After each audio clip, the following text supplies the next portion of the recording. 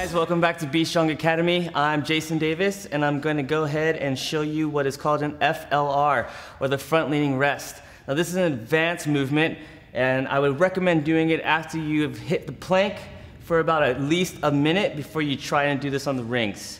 So what you're going to do, just like the ring push-up, get your arms inside of the rings. You're going to keep your feet about hip width apart.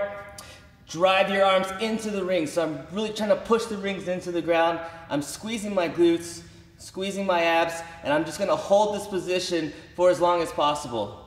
This movement is awesome for building core strength and stability. There you go, guys, the FLR.